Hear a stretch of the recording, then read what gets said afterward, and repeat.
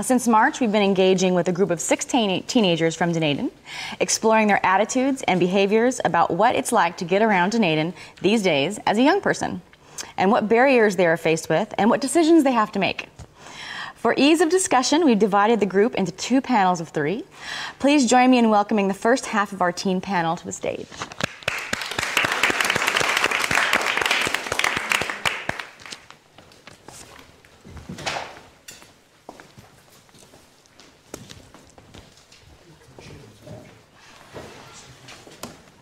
Feeling good? Guys look great. So I'd like to start off by saying that, just so everyone knows that, well, first of all, thank you for agreeing to participate, to all 6 of you, and thank you for being here today. We've discussed transport issues over the last few weeks with the group, and we haven't prepared, or they haven't prepared staged answers to questions, and actually they don't really know what we're going to ask them. So it is a true panel discussion. And the panel has asked me to tell you that if you have a question at any time during the panel discussion, please just jump in, raise your hand, and we'll be discussing with the audience and with the panel and within the panel. So it'll be hopefully be quite dynamic. So any questions, just pipe right up. So I'd like to just begin by having you guys introduce yourselves and tell everyone your name and your age and what is your license status. Hi, I'm Anna Marie Murphin. I'm 17. I go to Kavanagh College and I don't have my licence. I'm Charlotte Steele. I go to Kavanagh College. I'm 17 and I don't have my licence either. I'm Connor O'Neill. I'm also 17. I also go to Kavanagh College and I have my restricted licence. Thank you. So I think I want to start off by just asking if you guys have any thoughts about any of the speakers that you've seen so far today. Just an open question to all 3 of you. Well, I like the idea that perhaps cars are decreasing as a status symbol and instead we've got cell phones and technology, because personally I would take a laptop connected to the internet over a car. I was going to ask you. Good, okay, good. Yeah, I personally feel that a change in the way that we transport ourselves is really important. I'm concerned about the environment and our future, and so yeah, I'm for decreasing car use, but I feel that we really need to change like public transport systems and active transport to make it easier for us to take alternatives to just having a car. Yeah, I have a similar opinion to Anna Marie. It's easy to say that we should decrease car usage, but at the same time we need a solution to that. And in a hilly city like Dunedin, where there's a lot of sort of schools like OBs, Kavanagh and Otago girls up on the hill, it is quite difficult sometimes to bike to those areas.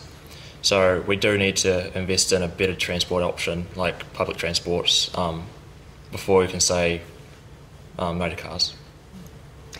You bring up the idea of the multimodal system that Todd spoke of earlier. Do you think that would be, and this is again to all 3 of you, is it something that's feasible for Dunedin?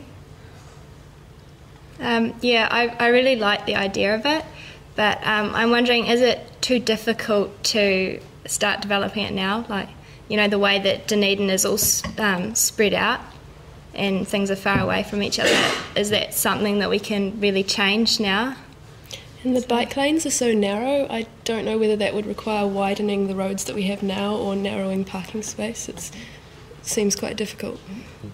These are valid concerns, yeah. Also, there are the main highway that goes through Dunedin goes right through the middle near the hospital and quite close to the centre of town. So it is, at the moment, a very viable option to use cars to get places, especially from out of town. So if we do have to move away from transport like cars, we would have to think about the dynamics of making better bike lanes and better bus lanes. And the hills make it very difficult as well. Since Dunedin is such a hilly city, I wouldn't like to cycle home because I live on a hill and I'd be cycling uphill the whole time. Yes.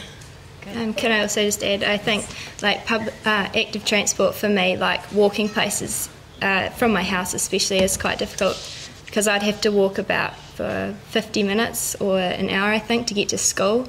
So it's not really an option. And then again with the biking, I would have to bike all the way up Rattray Street. And yeah, it's just not fun. Not fun. Rattray Street's not fun. So, Connor, I'm curious for you as the only driver here. I guess what motivated you to get your licence, and also what are like the economic influences? How does the cost of having a car affect? Well, the cost of having a car is that it's a real catch-22 sort of thing. Having a car enables me to go places when I want to. I don't have to rely on public transport. I can go out in the rain. I don't have to worry about getting wet or maybe catching a cold.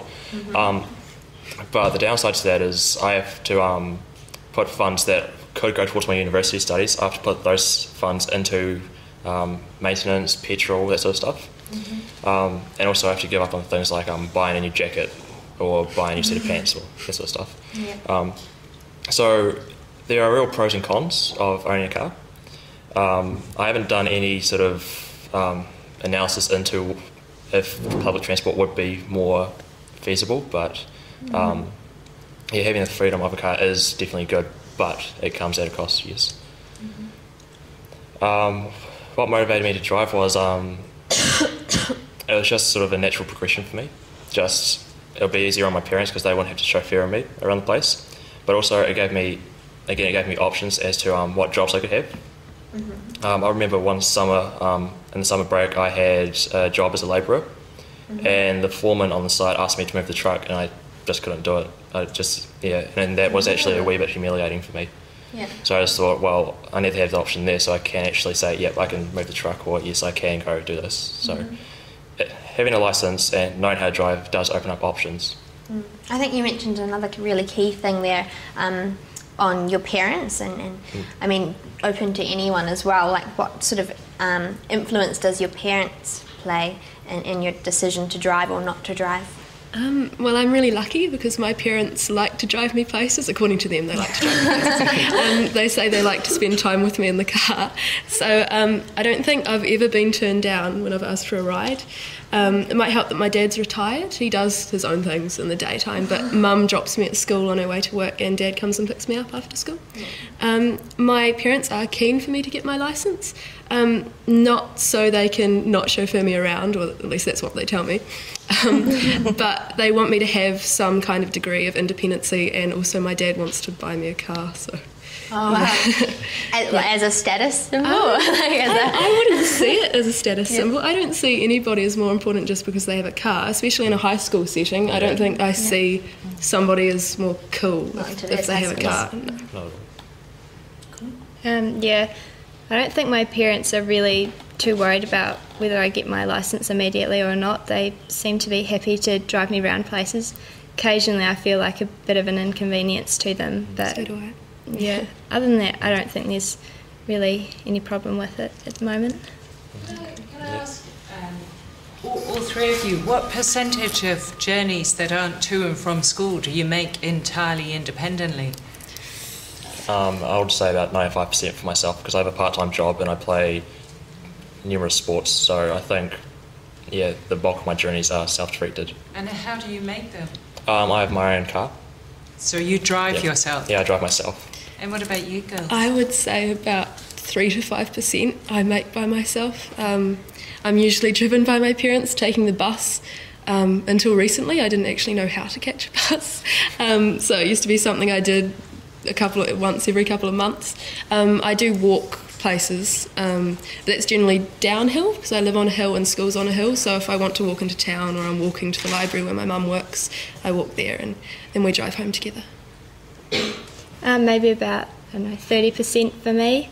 I catch the bus sometimes to school in the morning, but I catch it home from school every day. And occasionally if I'm going into town to go shopping or something, I'll catch the bus in. But other than that, going to friends' houses or going to the supermarket or the shop or somewhere, my parents will take me. So, yeah. What do you think about the buses in Dunedin? What are they like? Tell us about your experiences on the bus. Well, personally, since I don't have that much experience with buses, but in general I find them to be quite hostile to me. I think they're quite a hostile environment. I did have a go-card because I shifted houses and I was going to need to transport like regularly on a bus. So I got a go-card, and you load funds onto that and then you scan it when you get into the bus. But I found zones really confusing. If you get on the bus and you say 2 zones, I have no idea how to do that. So I get on the bus and I say to the bus driver, oh, could you please tell me how many zones it is to here? And the few times I've done that, I don't get much of a accommodating response, but I'm sure that's only 1 or 2 bus drivers. They don't seem happy that, like, I try and prepare myself. I talk to my friends beforehand. I'm like, how many zones is this? I don't want to inconvenience the driver, but it's not a very nice experience. I don't enjoy it very much. Yeah. And you mentioned, Anna Marie, that you're too far for walking and biking, so you take the bus. What are your experiences on the bus? Well, I catch the Shield Hill bus, and that's pretty good during the weekday, and I know when they come because I've got that memorised. But like during the weekends, Saturdays and Sundays are awkward, and I mean I can understand that because you don't want to have drivers working on Sundays all the time, but they come by the hour, so that is sort of inconvenient if you want to get somewhere on time. And the St Clair bus is very good. That comes every 15 minutes. The bus stops are really regular, but other buses don't seem to be as good as that. Like they could do with having more frequent bus stops. And other than that, the maps, the timetables, are pretty hard to follow. They've got little dashes and arrows and things through them, so route variations are difficult to follow. And they don't actually indicate every single bus stop. They only have the major bus stops, so that's pretty hard to follow. I'm pretty hopeless at reading maps myself, so it would be helpful to have, I don't know, recognisable landmarks on it, maybe more streets so that you can more easily locate where you're trying to get to. Recognisable landmarks would be cool. Yeah. So would be good. No. I think the main problem with the bus system is the old economics of scale. We just don't have the demand in Dunedin to have buses coming every half hour or every 45 minutes. We don't have that demand for it. So that's why it's not such a good transport system as in maybe Wellington or maybe Auckland. So we sort of need to get more people onto the buses in order for that whole sort of mode of transport to sort of develop before we can actually... That's a very good point, actually, Connor. What would you see as the way to get people on buses? Well, I guess what Charlotte and Anna Marie touched on was inconvenience. A lot of people are sort of like, oh, well, I don't know how far I have to go. So I think if buses were more user-friendly, like I think we discussed this in one of our meetings, that in Wellington, you zap your card when you go on the bus and you zap it again when you go off, and how far you travelled, sort of like a taxi service. Yes. You get charged by how far you actually travel. So I think that would be a better alternative. I think it would be a better sort of way to interact with the bus system. Instead of having to dictate the zones that you're having to travel. Could I just add something? Of course, yes. I'm not sure whether it's a good idea to actually encourage buses as they are at the moment or not, because should we be going towards more of an environmentally friendly option rather than in Wellington, don't they have electrically run buses? So maybe something like that would be a better alternative than putting money into changing the current system. Do you have a question to add on to that? I was also just going to say that I just comment. In Nelson, for a while, we were trying to promote the use of smaller, more environmentally efficient buses because we were in a similar situation as Dunedin, where we didn't have as many people, obviously, that were willing to jump on at every step. And what was the point of seeing giant diesel buses around when they only had 2 or 3 people in them? So, yeah. Go ahead. Can I just add? Yes. I guess if we look at the bus system, a bus can carry maybe 20 people. So if you look at it this way, that could almost be maybe 15 cars people aren't taking, assuming that the people on the bus do have their licenses and do have their cars. So if we do, presumably a bus won't emit as much greenhouse gases as 15 cars. So I think that environmentally, in the long run, it probably would be more sort of viable. Yes. Yes, if they were used as you suggested, yes. Yeah. Mm-hmm. Yeah. That could be an a better environmental friendly option that you're looking for.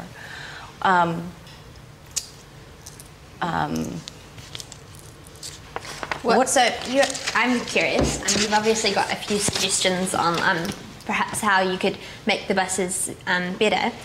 Had you thought at all, or were you encouraged by anyone to put those suggestions forward to, say, council, or I mean, what's your opinion on how you've engaged with like some of the people that might make those decisions on behalf of Dunedin?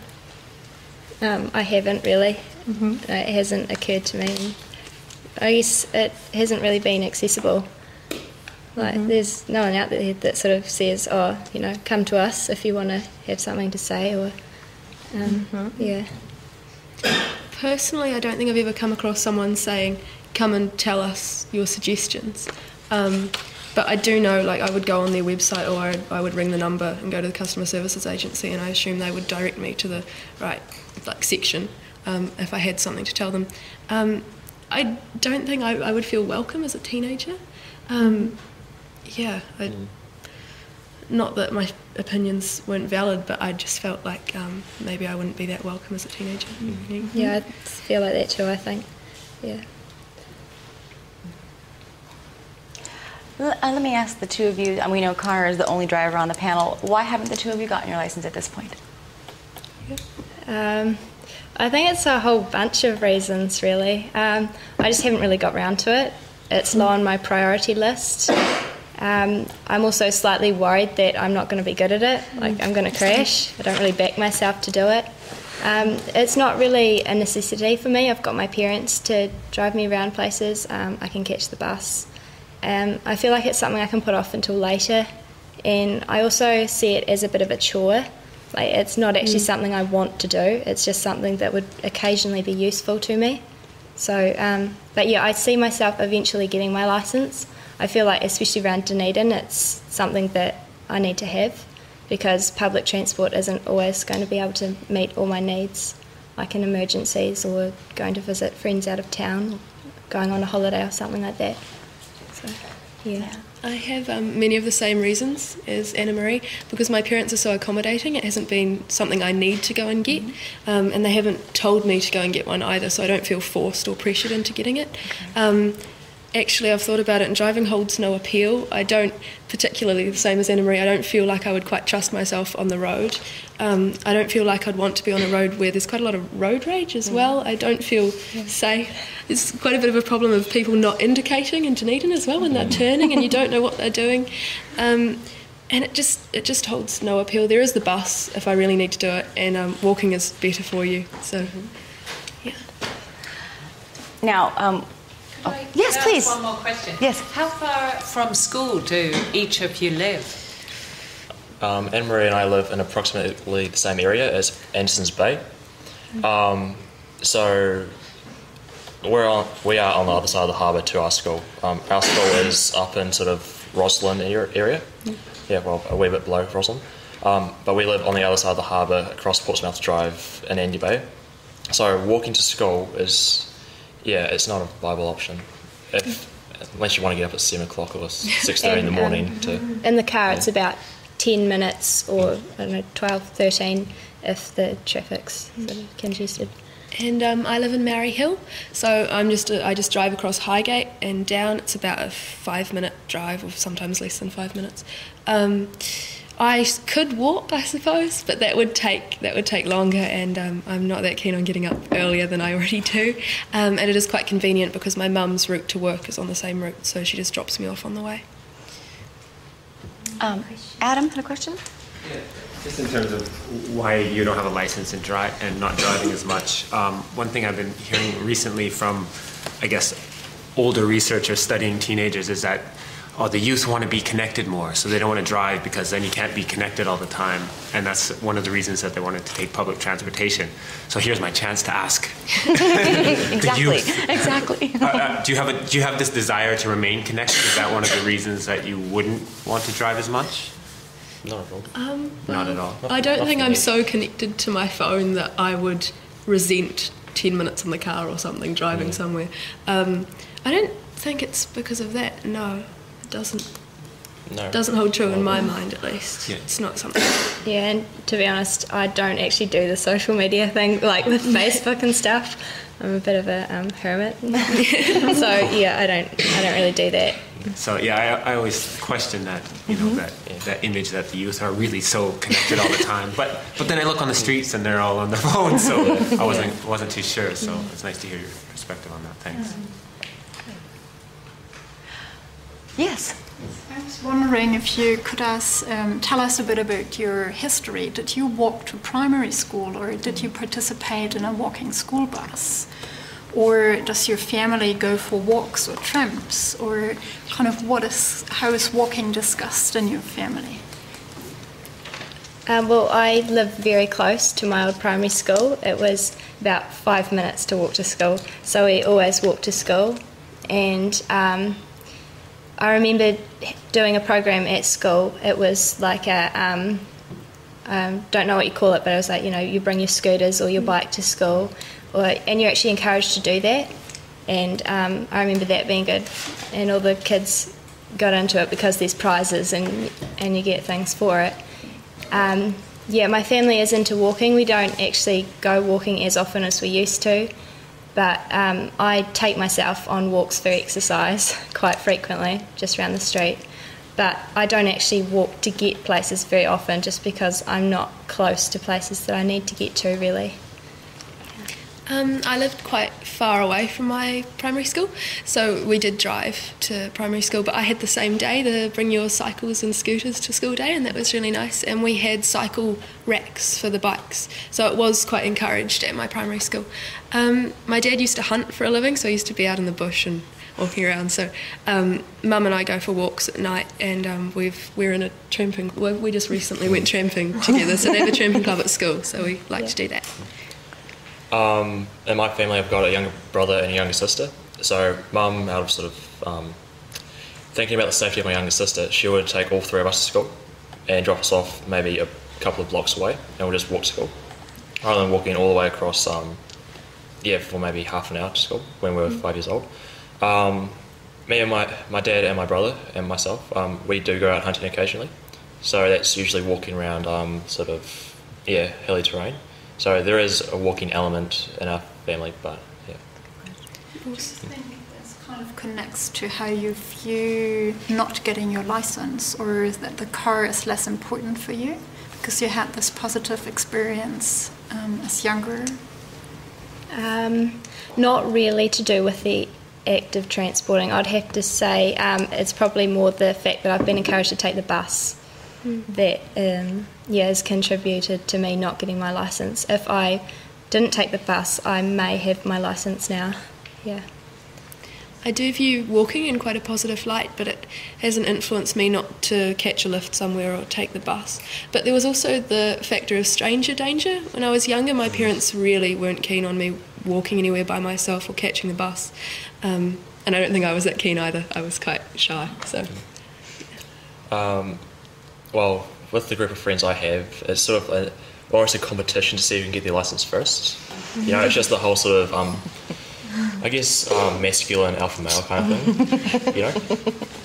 Yeah, so that's sort of what drove me to get my licence, just to sort of have the edge over my friends sort of thing. That was a big influencing factor as to why I got my licence, as well as it gave me options, and it also removed an element of stress from my parents' lives, because they didn't have to transport me anymore. They could focus on my brother and sister.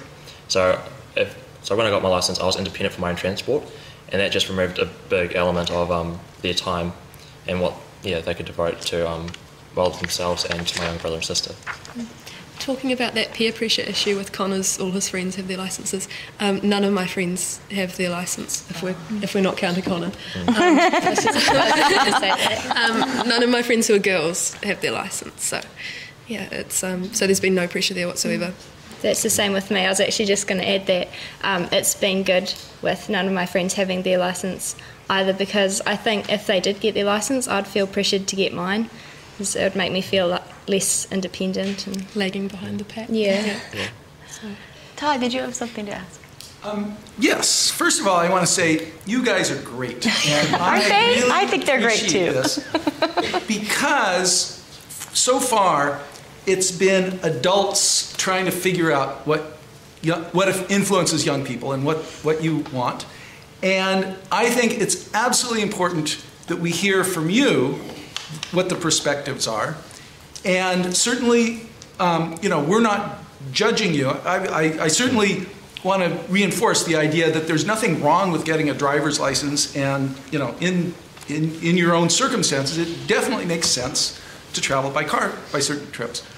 But in most people's lives, there's a certain amount of flexibility. There are some trips that could go either way.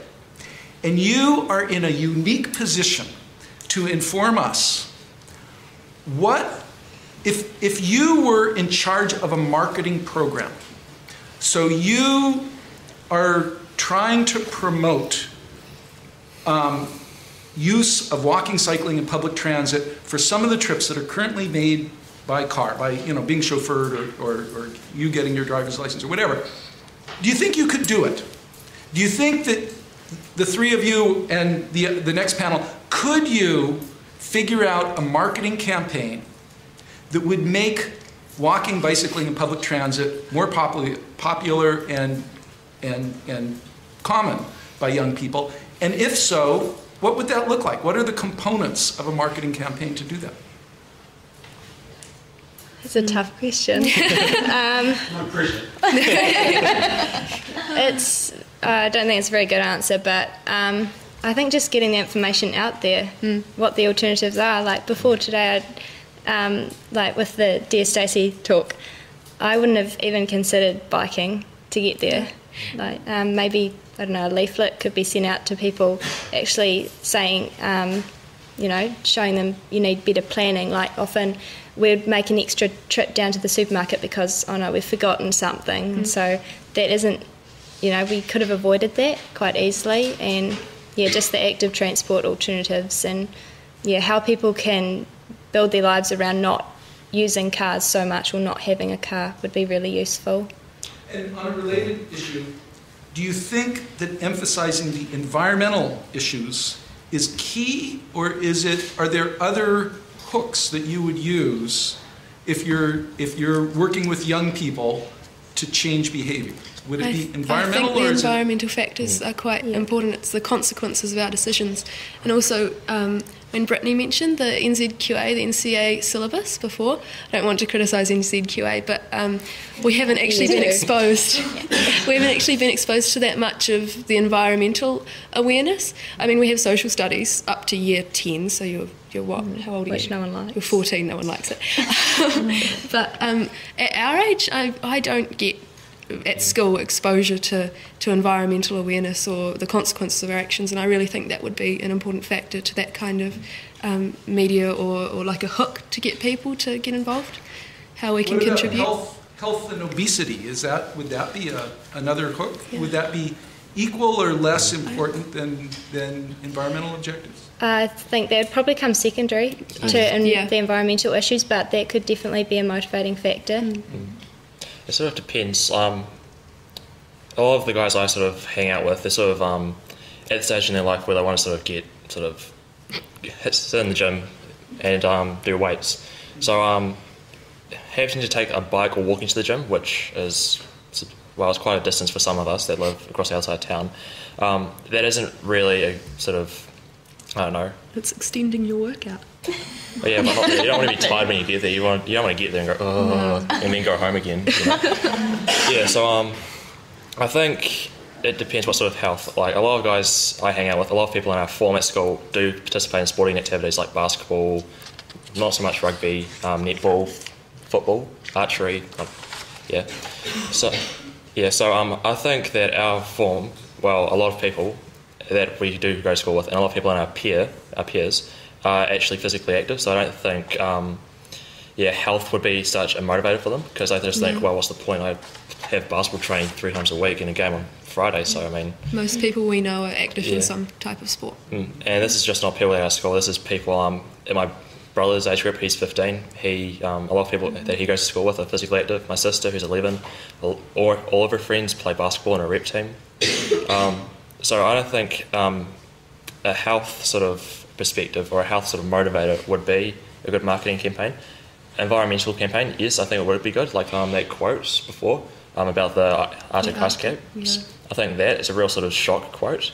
I think things that actually make people aware, not just stats like, just not hypothetical stats or just stats. Let's say by this year, the sea would have risen this much, the air temperature is going to be... Stats aren't really going to help. I think just short, sort of snappy stats that are really shocking would be a good marketing campaign as to why students and our peers should consider taking other transport options, not just vehicles. And Could I follow that up with one quick question then? Yeah, sure. Okay, so you are a perfect subject for this experiment because, you're a typical young man. So, is there any way to channel that love of sports into utilitarian cycling? So let's assume that your city became a little bit more bicycle friendly. So it was safer, a little safer to bicycle around. Do you think you could make it, are there ways that your community, that you and your friends would consider bicycling an important, just like getting your driver's license is important, that getting a decent bicycle and going out bicycling, and that you could ask girls out on dates on a bicycle? Do you think that could be done? I don't see why it couldn't be done. When we were young, like, I should say. Before we were young, when me and my friends were younger, we used to go mountain biking quite frequently. We would go up to Nichols Creek, or sometimes bike out to Outram through Moscow, well not through Moscow, but around the back of Flagstaff. We'd do that occasionally. I think it could be a viable option to sort of promote that. But then, Well, like Jamie, what Jamie mentioned, there was a cool factor, when she was working with secondary schools in Canada, that there was a cool factor that went away when you reach a certain age. Is that the case that you've seen, that it's just not cool to bike? I think perhaps when you're 13 or 14, I've got a car, that's so cool. But as you get older, it becomes a normal fact of life that some people in the year have cars, some people don't, and it doesn't make a large difference in who those people are. So I don't see why it would. So it wouldn't be a barrier. Coolness wouldn't be a barrier. No. And one thing for that media campaign, or the campaign to get people into it, I think it'd be quite good if we can imbue teenagers with a sense of worth, like they have something that they can say and that their opinions matter, or maybe just make it more obvious that people want to hear our opinions. I don't feel like it's obvious that people want our opinions. I think that would be good. Well, we appreciate your opinion. Yes, we do. Thank you. If I could just expand on that, a lot of stats that teenagers hear is teenagers account for X amount more crashes than other people. Teenagers cause this much damage. Teenagers do this, and a lot of it's very negative. So I think we start maybe promoting positive statements like teenagers can do this, or teenagers are the next generation and teenagers will have to deal with this, or can deal with this. I think we start saying positive statements as opposed to negative ones. Teenagers will think, hey, we can actually achieve something. Yeah. Making us aware of global responsibilities in the future, because we don't have much of an idea of those in general education that we get in schools. So we shouldn't have named this the Decreasing Car Use Among Teenagers Symposium. We should have called it the Increasing Your Options for Travel Symposium. That's one thing we're learning today. Okay, that's a great statement. Thank you. Can I comment quickly on that as well, Todd? I have a little brother as well, and when he was between maybe 10 and 14, he loved BMXing because it was the cool thing to do, and that's typically what boys of his age at the time were interested in. But our driving age here in New Zealand is 15, so as soon as he turned 15, that fad changed and they started buying cars. So I guess my question for the team panel is what would happen if the license age changed? How would that influence your lives and other people that you know that already have their licenses? It changed a while back, didn't it? It's 16 it did now. change. It's 16 now? You could get your learner's license when you're 15, but they got changed to 16 years Last old. year. Yeah, I think it was last year. Yeah. What if it was put up to 18, for example, like in Europe? How would that affect you? Personally, I just think it would just postpone it. Like, they might be into BMXing for a longer period of time, but eventually they'll still get a car and just think, yes, got a car. Yeah, but I think it would just postpone it a wee bit. That's just based on what I feel and how my mates feel about it. I can't honestly speak for every single male in my age group, so I'm just speaking from what little social group I have. Okay. Yeah. When you get your learners, do you have to sit on that for 6 months or something? Yeah, you have to actually learn how to drive. Yeah, that gives you a bit of a sense of urgency though, because my parents are saying, oh, you better learn the theory and get onto it because you're going to have to wait 6 months anyway before you get your actual licence, and so it's a time delay. So I do feel a bit of a sense of urgency now because I'll have to get that and then wait and then get my restricted, and by that time, I mean, if I wait until I'm 20, it will take me a while to actually get it. There is a certain age though where I think it's 22. If you get your learners and then you wait 6 months, you can get your restricted, which is where your restricted licence is where you can drive yourself around. You can't take passengers unless you have a supervisor, but you can drive yourself between 5 o'clock in the morning and 10 o'clock at night. I think it's when you're 20. Yeah, I'm not quite sure. I think it's when you're in your early 20s. You can. You don't have to wait a year to get your full licence, where you can take passengers.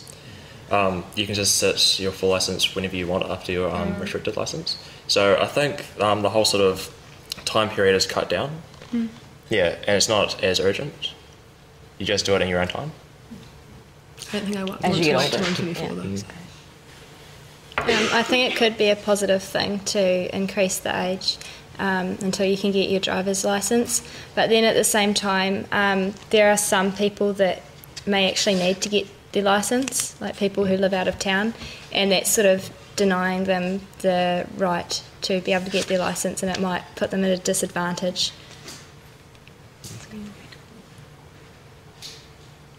We have about 5 minutes left with this panel. Is there anything that you want to talk about that you haven't had a chance to talk about because you have so many questions for you? You guys are doing great. Any other questions? Yes. Martha? Interested, a number of you talked about how impactful it was to have a day where you could bring your scooters and bikes, and I have children and they like that too, but it was one day. It was one day. So that kind of surprised me. But secondly, I was wondering if you could copy that for senior school, high school students by having a take the bus to school day, and maybe even do it once a term. Because part of what you're telling us is you don't really know what an alternative embodies until you try it. Yeah. You know, there should be nothing wrong with biking up hills, but we think that it's a real drag and we don't do it. But bikes are made to go up hills. There's absolutely nothing wrong with biking in a hilly city. But until you try it, you don't know. And until you put your gym gear on the back in your homework, you don't know. But just taking it one step at a time, do you feel that high school students might respond positively if you had to take the bus to school day? Depends on the incentives. I think with certain incentives, I think they might feel like they're being babied and that, I'm not going to do this because they're patronising me or something like that. They might not do it just out of spite. Or apathy, Or apathy. They might just think, why should I make the extra effort? Or they might think, I have too many responsibilities. I have to pack my bag in the morning. I have to go. Maybe I have like rowing training before school or something. I can't catch the bus. But if you had incentives that really encourage them and maybe you gave them some information on the consequences of their actions, like catching the bus instead of the car, I think that might work. I guess also if you get enough people on board, they could travel to school with their friends. Oh, yeah. Yeah, and that's always an incentive. If you have someone doing it with you, then you have someone to talk to, you have someone to laugh with, and that's definitely a way better incentive than just doing it individually. So I think if you do it, maybe not necessarily by area, but if you could sort of get friend groups together, it would definitely be a good option. Yeah, I don't think obviously it would have to be quite different to the way you'd run it at a primary school. I don't think you'd do the sort of like even offering incentives. I think that would sort of just make people feel like they're being bribed. And I like Charlotte's idea of using the information side of things. Like by the time that we've got to this age, we want to know things and we're starting to question things, and it makes us feel like, I don't know, more important if we get told the information too. So. Great. Yeah. I was wondering, what do you think would happen if you would get a free bus pass and you could ride as often as you want the bus? I'll take the bus. Yeah, that would be encouraging. Yeah. Well, instead of paying for my own car, I would take the bus. But Charlotte, provided with that, it would be good to improve the system of like the timetables and information about the bus too, because it is quite off-putting not knowing how many zones you're going, not knowing how to find your way. so that would be need to be improved as well. And that said, I have credit on my Go card, the bus card, and that's been lying on there for months, and I have no want to use it on the bus system. I don't enjoy the bus system at all. It's quite a nervous thing, actually. Maybe I just don't like buses, but yeah. Well, recently I got a flat tire on the way to school, and it could cost me up to $200 to get the tyre replaced. Yep. Unfortunately, it didn't cost me that much, but Fortunately. Yeah. Anyway, if I caught a bus, I wouldn't have to worry about that maintenance. Like, I've got a flat tyre, I have to pay for that, or I've accidentally, someone's rear-ended me. That's been some close to the back of you. I have to, sort out all the insurance stuff. If you do take a bus, that whole sort of, responsibility is out of the question. All you have to worry about is, paid for it, get there on time. So you don't have to worry about all the other behind-the-scenes stuff, like registration, warranty, that sort of thing. So I think, if we do receive a free bus pass, I think a lot of people would definitely say, yep, that's definitely for me. Is that myth of doing your homework on the bus true? Because it's quite time-saving if you do our homework on the bus. I read on the bus. It's about time to switch out panels. Any other comments before we? You can still comment from one thing. Yes. I think it was mentioned earlier that having more active transport would help give teenagers more independence, and I think actually teenagers view having a car, well, teenage boys especially, would view having a car as having more independence than going on a bus. Then you're tied to somebody else's schedule. Yeah, and also that teenage boys are probably like the most important target group for trying to decrease the car use, because they want to have cars to be seen to be cool in their friends groups, and I don't know, take girls out or do boy racing or whatever. So boy racing. Yeah, boy racing. That's a name.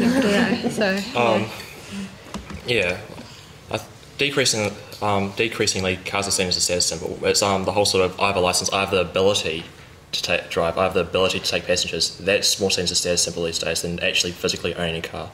Like, for example, I own a car, but I can't drive people on it, and that doesn't really matter. But one of my friends, he has his full license, he uses his parents' car, and he's got a way better sort of social status than what I do. So he can take people with him in his car. Yeah, so it's the whole sort of ability to, yes, I can, I have the ability to take you places, I could help you out, and that sort of attracts more people to him, and that gives him a better status symbol. So decreasingly, the actual physical ownership of a car is, it's not seen as a status symbol that much these days. Hank? One of the alternatives that many communities, not so much in New Zealand, but in the States and in Europe are trying are shared cars, zip cars and that kind of thing.